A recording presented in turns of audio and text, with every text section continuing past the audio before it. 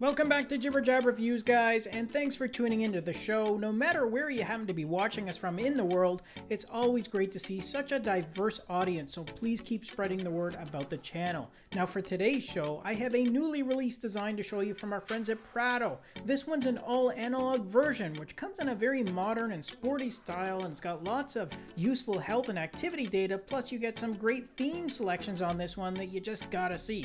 Plus, if you're quick, you may even be able to add this one to your accounts for free, as a developer has provided me with 35 coupon codes per country with another 50 codes for the US alone. So if you want a shot at grabbing one, then make sure you click on our link right after the review.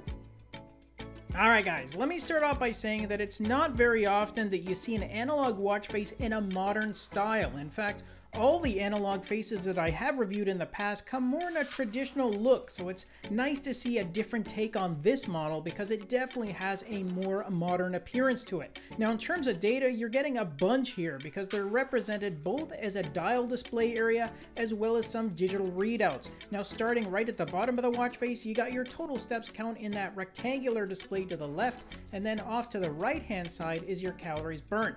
You then have 3 more stats in those 3 dials right at the top of the watch face, with your daily step goal completed over in the 9 position. Your last recorded heart rate is displayed over in the 3 position, and then that dial right at the top identifies your power remaining.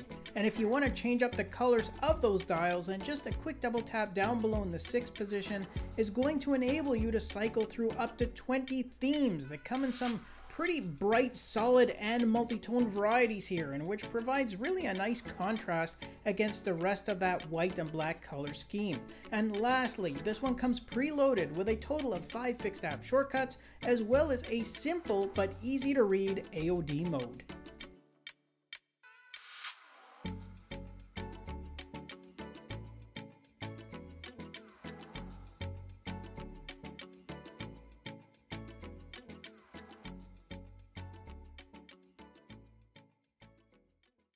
Alright guys, that's my review of this modern and colorful all-analog design from Prado. And don't forget that if you want a chance of picking this one up for free, then make sure you click on the link to the developer's code generator tool down below in our video description.